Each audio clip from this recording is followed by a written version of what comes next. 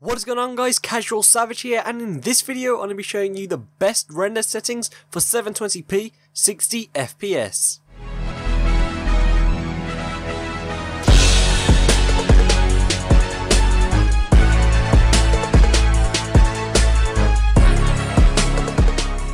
Now, just before I get into this tutorial, if you'd like to request a tutorial, then be sure to leave it in the comments below or ask me on Twitter. So I have Sony Vegas open up right here, and I'm just going to drag on my intro like so.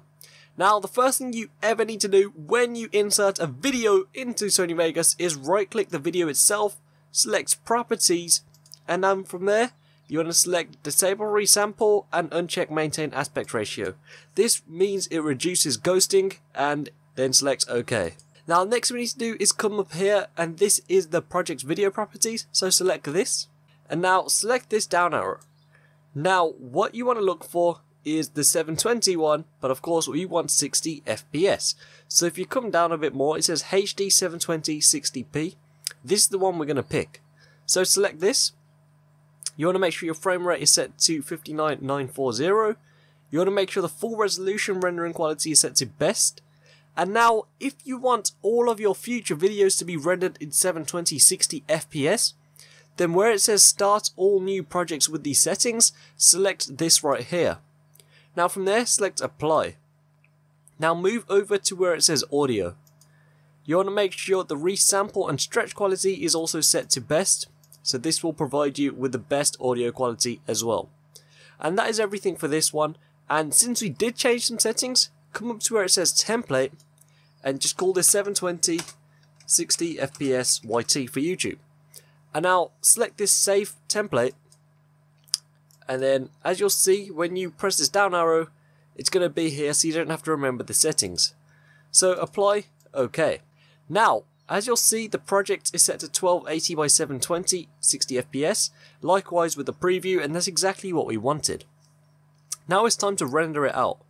So double click above your videos, and these two yellow dots are your render regions. So anything in between this is what will be rendered. So make sure you have everything selected you want to be rendered.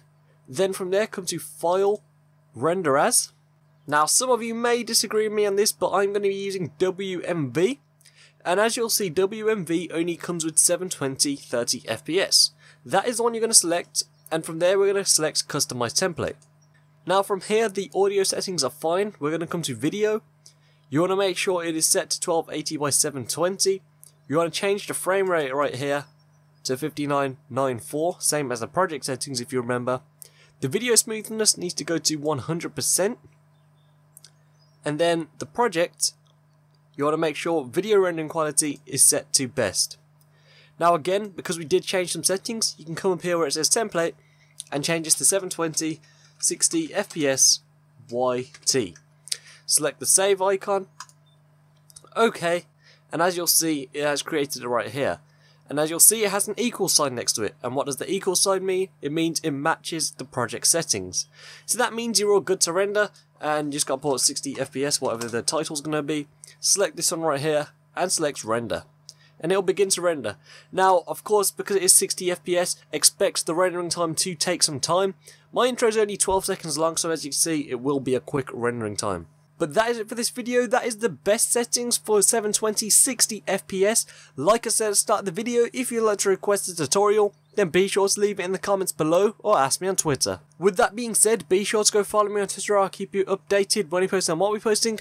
Also be sure to go ahead and check out my gaming channel. I'll post 4 times a week. And finally check out my Snapchat or just see what I do throughout my day. So yeah, it's been CasualSavage here. Thank you so much for watching. Please subscribe, rate, and peace. Tell me pretty lies, look me in the face, tell me that you love me.